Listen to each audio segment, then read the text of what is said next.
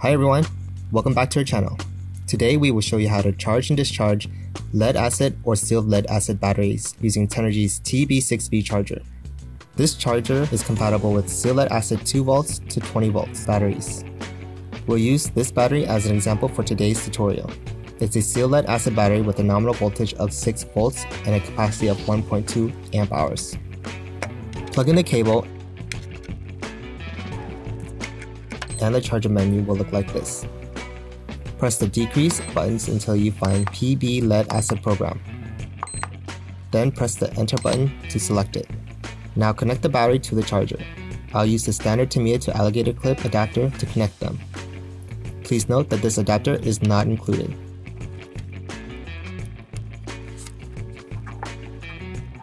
Make sure the red clip connects to the red tab and the black clip connects to the black tab. Now they are connected. Let's get into charging it.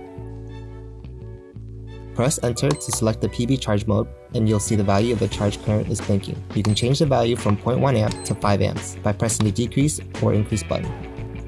To know which current to charge a battery at, you can follow this formula. Max charge current is equal to battery capacity multiplied by 0.2 C. This battery has capacity of 1.2 amp hour. The maximum charge current will be 1.2 amp hours multiplied by 0.2 C, giving us 0.24 amps. Please note that constantly charging the battery at its maximum charge current will produce a lot of stress for the battery and even damage it. So I'll charge this one at 0.1 amp instead. Press enter to go to the next setting. Press the decrease or increase button to select the battery's voltage.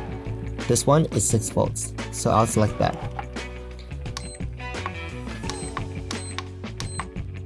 Now press and hold the enter button to start charging. The screen display will show charging status such as the charge current, the battery voltage, elapsed time, and charge capacity in milliamp hour. The charger alarm will go off for about 5 seconds once the battery is fully charged. We recommend removing the battery right after to avoid unnecessary contact. That's it for charging. Let's move on to how to discharge.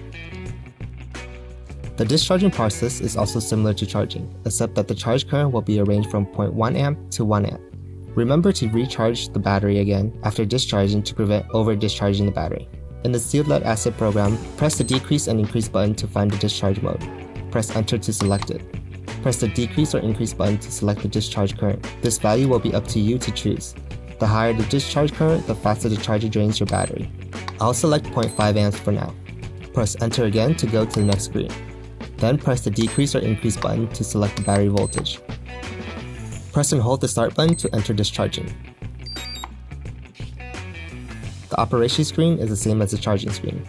You can find the battery's current voltage, discharge current, elapsed time, and discharge capacity. The charger alarm will go off once it's done discharging.